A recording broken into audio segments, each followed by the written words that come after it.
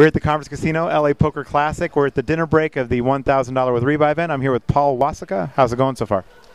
Pretty good. I was up to 23K at one point, but now I'm back down to 9,500, so kind of normal-ish swings. But you know, I got moved to a new table, and I think that this is a much better draw for me. What's your strategy in a rebuy event? A lot of people have different strategies. They say rebuy the max, or some people say just go with the minimum and try to get to the add-on. Well, I just try to, feel out the table. I mean, if it's, kind of a tightish table, then I'm going to open it up. And if it's a table that's kind of going crazy, then I'm going to just wait and try to bust somebody. So it kind of just depends on the complexion of the table. Came off a recent win here. You just won a $5,000 event last week in Tunica. It was a World Series of Poker event, circuit event. So how did it go down?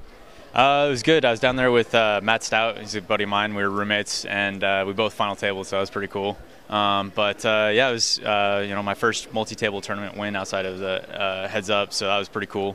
So I was searching for that for a little bit, and got it under the belt, so it feels good. All right, we'll get to your dinner break. We'll see you afterwards, and hopefully you make the final table here as well. Thanks a lot. Thanks a lot, Paul.